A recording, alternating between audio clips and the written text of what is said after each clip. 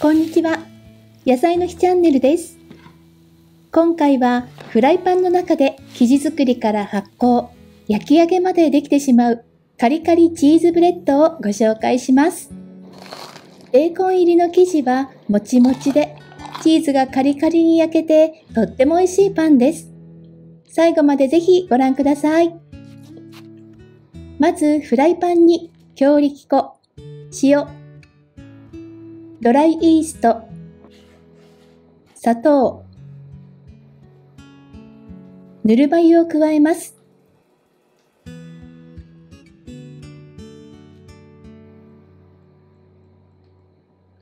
オリーブオイルを入れて、カードで全体をよく混ぜ合わせます。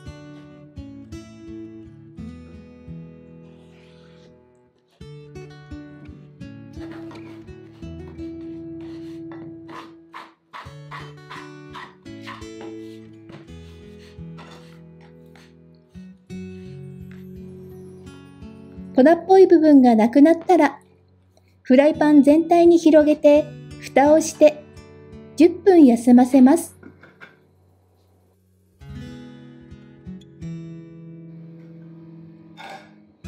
10分後、細く切ったベーコンを加えて混ぜ合わせます。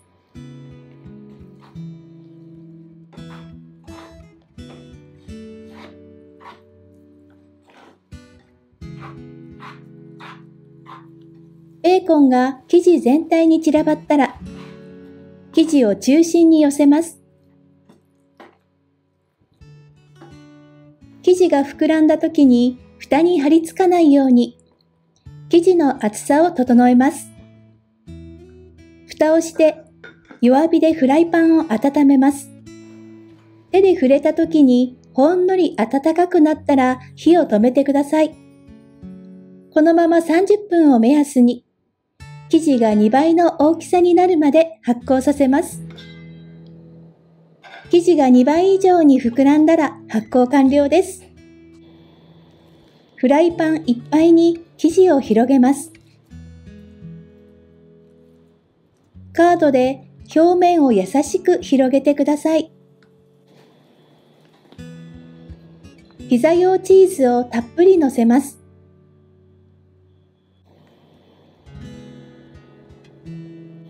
すぐに中火にして、蓋をして5分焼きます。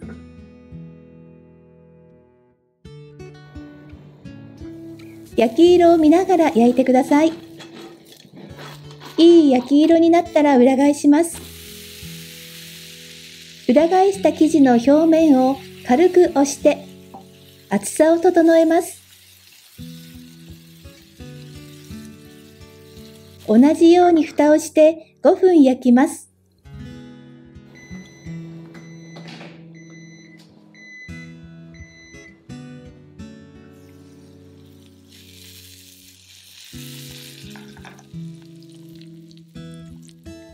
チーズがよく焼けるとフライパンから剥がれやすくなります。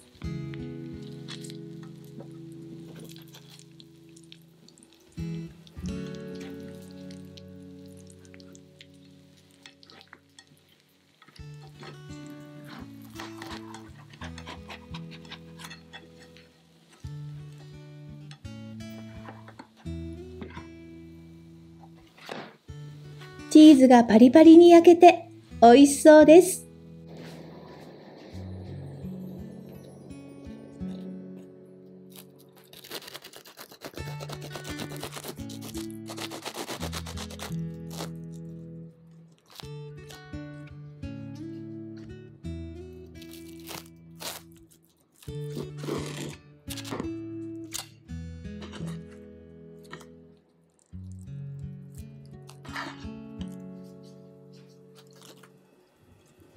今日は生地にベーコンを混ぜ込みましたが、水気のないものでしたらお好きな具に変えていただけます。もちろん何も入れなくても美味しいですよ。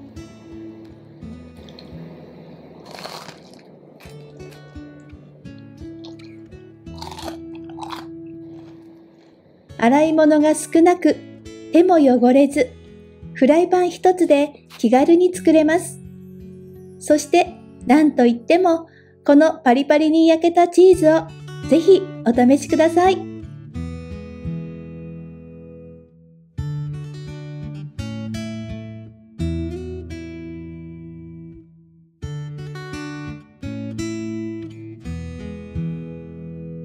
作り方のまとめ。フライパンに生地の材料を入れて混ぜる。生地を広げて10分間休ませる。生地にベーコンを加えて混ぜる。2倍になるまで一次発酵。生地をフライパンいっぱいに広げてチーズをのせる。蓋をして中火で5分焼く。上下を裏返し、蓋をして5分焼いて完成です。